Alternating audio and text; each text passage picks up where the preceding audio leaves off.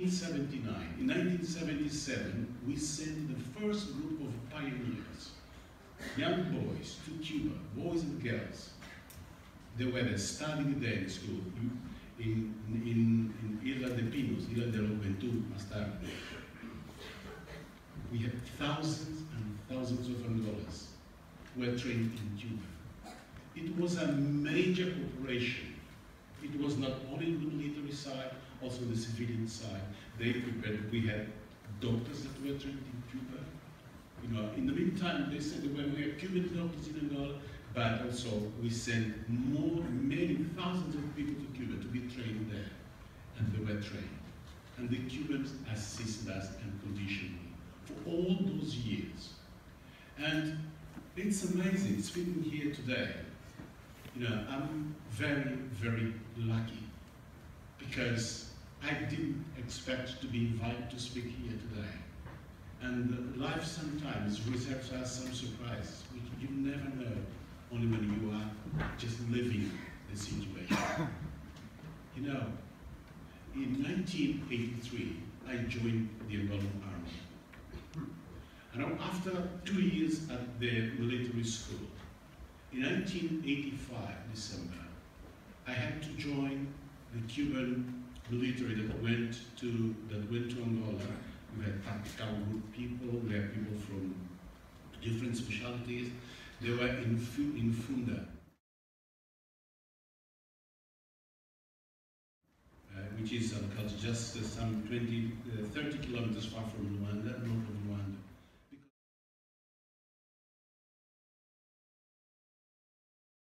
Because the situation was unbearable, and we were living very, very difficult times.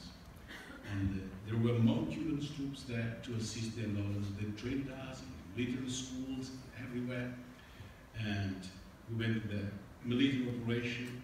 The first time when I met the Cubans, and we were sitting there in the same trench, sharing the same, it's amazing. I've never found in my life people with such a great, you know, sense of solidarity. It's, you can't explain that. You have to live that. You have to feel that. And we were with them there. If there was no food, there is no food for nothing. Whatever the little that you have, you know, the Cubans would share with you. You know, I've never seen such a thing. And we were there with them, suffering. 1986, from the beginning, January, I was sent to a front line, Matala, and I was there. There was a motor infantry brigade there, and then there was also an anti-missile brigade there. We were there with the Cubans for more than a year, sitting with them, sharing with them all that experience, and it's, you know, I've never seen that in my life. So, just to summarize a long story, what Fidel and Cuba has done for the Angolans is something that has got no price today. You cannot pay that. We are so thankful. And in 1988, when we had the Batalha Critical Naval, which changed the whole landscape of Southern Africa, because that was a very decisive battle.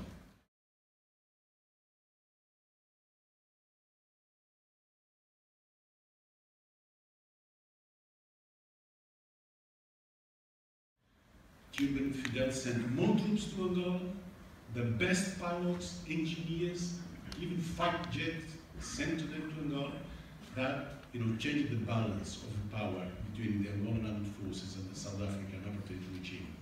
And we defeated them in 1988. Till we had the New York conversations, we had the talks, the negotiations. That was the end of the story.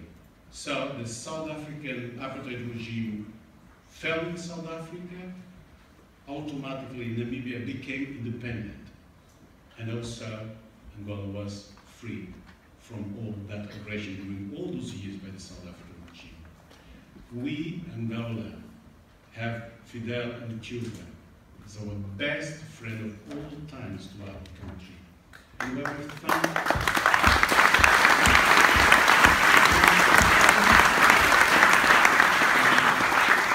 I know that we are living a very sad moment that he passed away.